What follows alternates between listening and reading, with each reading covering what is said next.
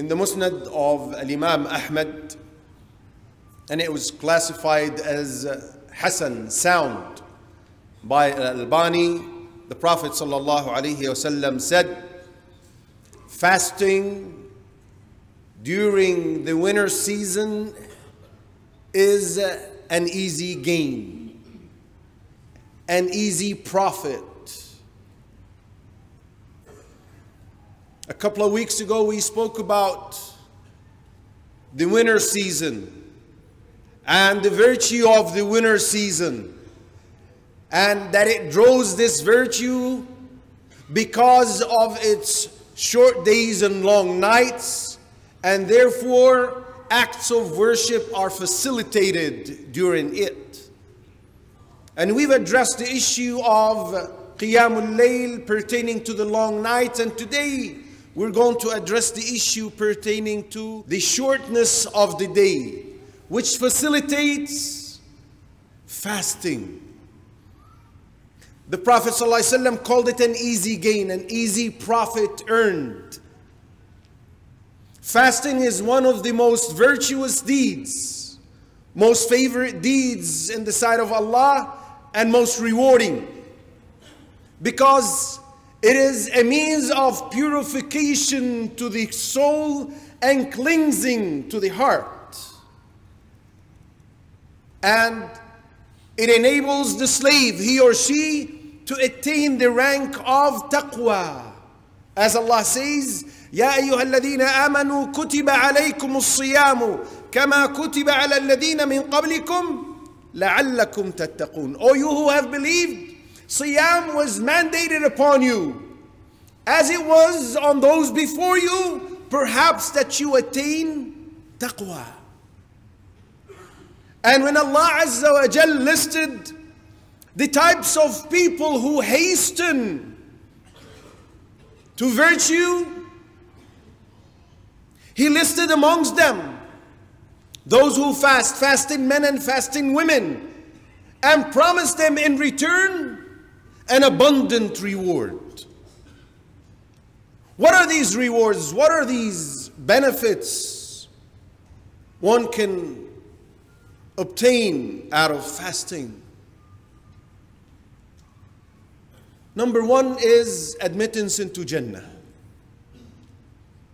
In the book of Imam Ahmad, and it was classified as authentic by Al-Albani, Abu Umama radiyallahu anhu said, I went to the Prophet sallallahu alaihi wasallam one day and said, O Messenger of Allah, guide me to a deed by virtue of which I will be admitted into Jannah. He said, عليك بالصيام فإنه لا عدل له. He said, stick to fasting, for there is nothing equal in reward to it.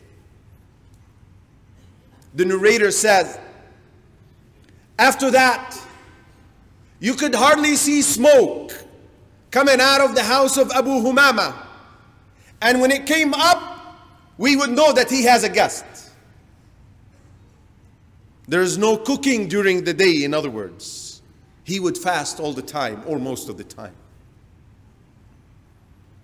Fasting intercedes for me and you with Allah Azza wa Jalla on the Day of Judgment. Reported by Imam Ahmad and classified as authentic by Al-Albani, the Prophet sallallahu alaihi wasallam said, Quran and Siyam will intercede for the slave on the Day of Judgment. Siyam would say, Oh Allah, I deprived him from eating and attending to his desires, so allow me to intercede for him.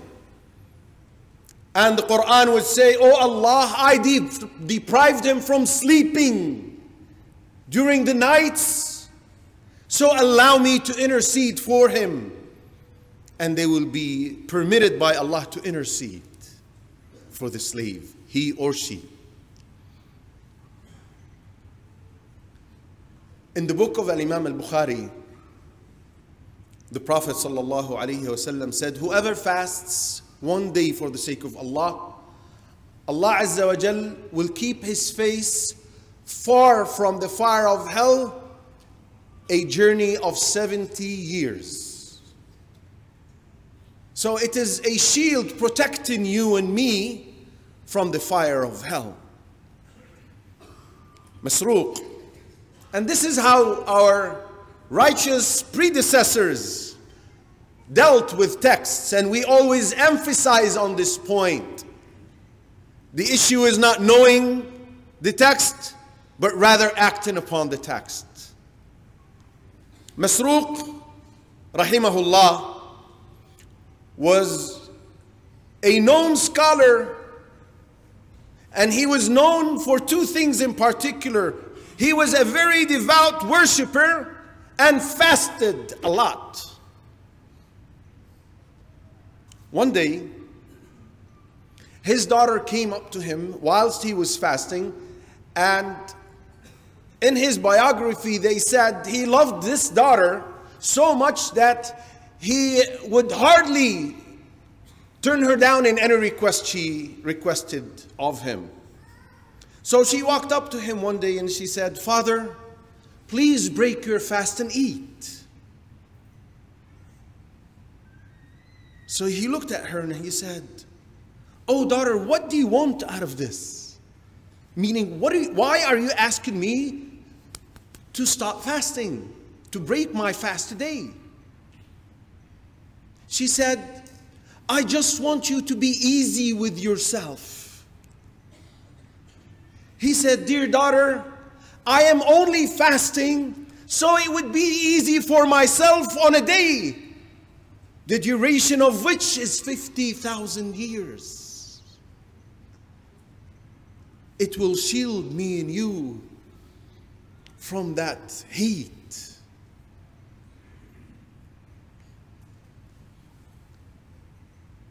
In the book of Imam al-Bukhari, the Prophet ﷺ said, "Every good deed is multiplied tenfolds up to 700 multiples." Then he said, sallallahu alayhi wasallam, يَقُولُ اللَّهُ عَزَّ وَجَلَّ. So now it's a Qudsi narration. Allah the Almighty, the Exalted says, "All the deeds of the son of Adam are for him except fasting. It is for me, and I shall be the one rewarding him for it. He gives up his food and drink and desire for my sake." The scholars commented on this, saying that Allah Azza wa Jal concealed the type of reward He is preparing for those who fast. And this signifies the great magnitude of the reward. It's unlimited, we don't know. It is enough to know that it is coming from the most generous, subhanahu wa ta'ala. So that's the fourth thing. The reward is something that you cannot perceive, the amount of which or size of which is not perceivable by mankind. We ask Allah to enable us. Allahumma ameen. أقول قولي هذا وأستغفر الله لي ولكم. Al-Hajjaj ibn Yusuf al-Thaqafi was out on a journey one day, and at the time of lunch, he instructed his soldiers to prepare the place for food and get the food. And it was said in the books of biography that he did not like to be eating alone. So he saw a man, a shepherd, very thin, very weak looking, passing by, so he called him. He said, "Come and eat with me." He said, "No, thank you." He said, No. Sit down and eat with me." He said, "I was called by someone who's more honorable than you." And I responded. He said, "Who's more honorable than me?" He said, "Allah called me to fast," and I responded. He said, "You fast in such a place during such a hot day?" break your fast and fast tomorrow. Eat with me today, and tomorrow you can fast. He said, O leader of the believers, can you guarantee me to live until tomorrow? He said, I have no power over this. He said, then how can you ask me to refrain from doing something today and postpone it until tomorrow, which you have no control over? And he left him and went. There are days that are recommended to be fasted as optional days, the best of which, as stated by the Prophet ﷺ, and this is reported by Muslim, he said the best fasting is that of Dawood alayhi salam. He would fast a day and break his fast the next day. The second after that is to fast Mondays and Thursdays. And this is reported by Ahmad, classified as authentic by Al-Albani. The Prophet ﷺ said, these are presented to our Lord on Mondays and Thursdays, and I like that my deeds are presented whilst I am fasting. Now the least one can do is the third option, which is fasting 3 days in the month. Abu Hurairah said, Awsani Khalili, my intimate friend, alayhi salatu wasalam, meaning the Prophet sallallahu alaihi wasallam, to do 3 things. To pray witr before I go to bed, and not to abandon praying 2 rak'ahs of duha, and to fast 3 days of every month. Now, the scholars said that these 3 days, the best is to fast the 13th, 14th, and 15th of the lunar month. But if one cannot fast during these days, then he can fast any 3 days of the month. Abdullah ibn Umar, and this is reported by Nafi', his servant, said that Abdullah ibn Umar went out the boundaries of Al-Madinah. And for those of you who visited Al-Madinah, it's surrounded by mountains from most of its boundaries.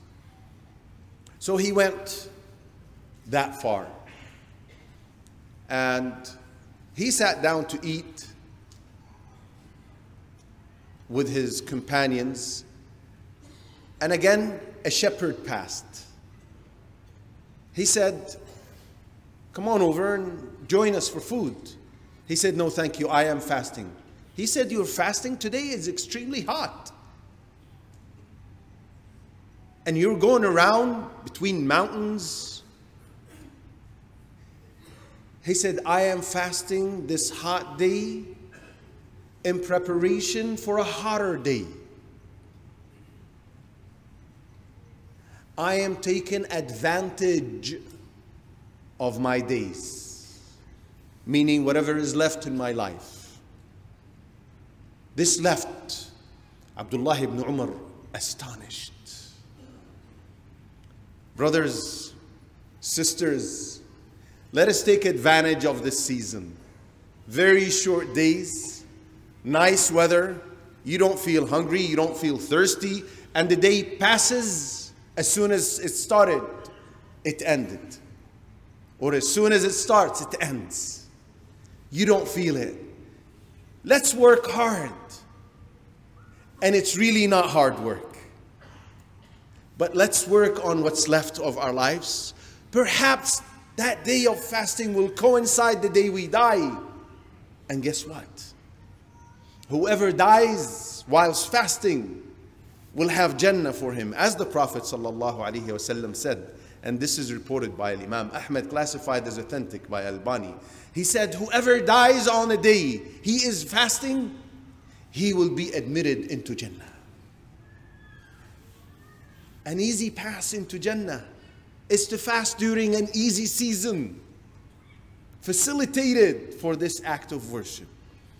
We ask Allah Azza wa Jal to enable us to fast and to obey Him and perform all types of virtuous deeds that will draw us closer to Him. Allahumma ameen. Allahumma ighfir lil muslimina wal muslimat wal mu'minina